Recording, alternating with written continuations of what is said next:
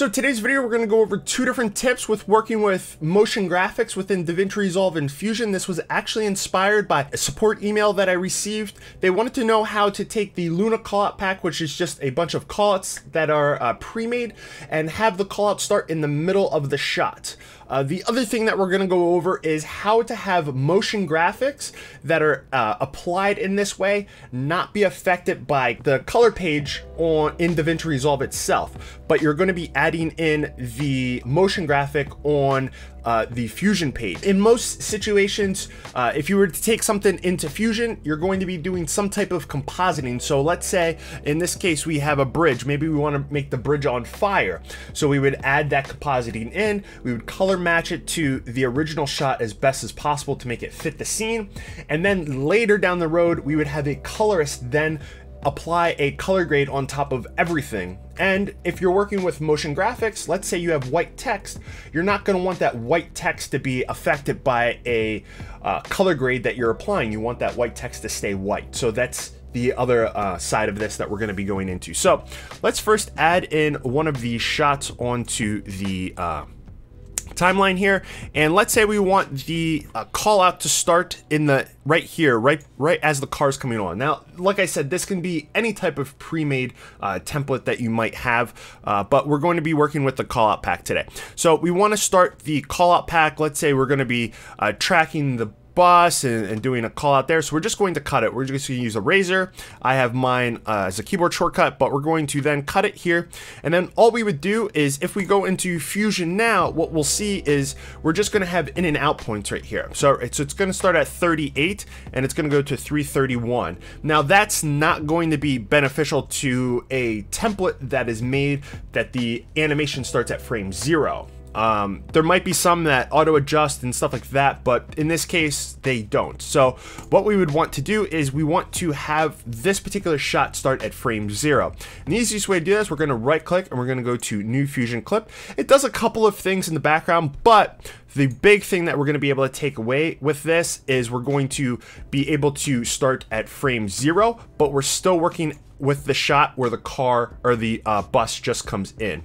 And if we click on clips, we can make sure that we're on the right one. You can double click down here to see the names, and then we could go in and let's just add in one of these callouts real quick.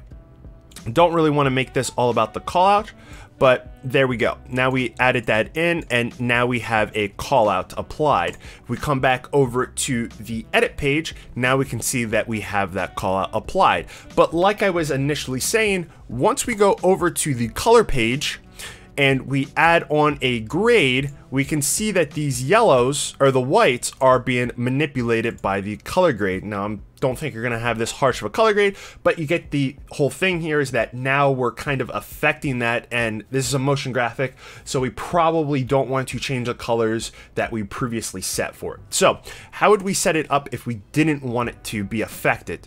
Very simply. So we'll just grab that same clip here and we'll do the same sort of thing, have it start right there, and then have it go to, let's say here. We could bring this up and turn this clip into a Fusion clip, right? So now we will have the whole clip down here, and maybe we just you know, do something like that. The other way that you could do this is you could take the clip before you cut it up. You can hold Alt and make a duplicate by dragging up, and then the second clip on the top here we could cut, and we could come down here, click it, highlight it, and cut it here, then turn this into a Fusion clip, and we can clean up the clips later. But now when we go into Fusion and we add on that motion graphic, now this can be for anything. You could add you could build your own motion graphic on here, but let me show you the one thing that you're going to want to do once you have that motion graphic made. So maybe you're making something custom here, right? So you add all of your nodes on, and instead of applying it on top of, so this is our shot that we have the media in, and then we're applying everything on here where we can see the whole animation here. Instead of doing that, we're going to take our whole animation that we have and we're going to go right to the media out, which then we have the whole call out here or whatever motion graphic that you're making, and it's transparent. So what ends up happening then is all the transparent uses the clip below for its data.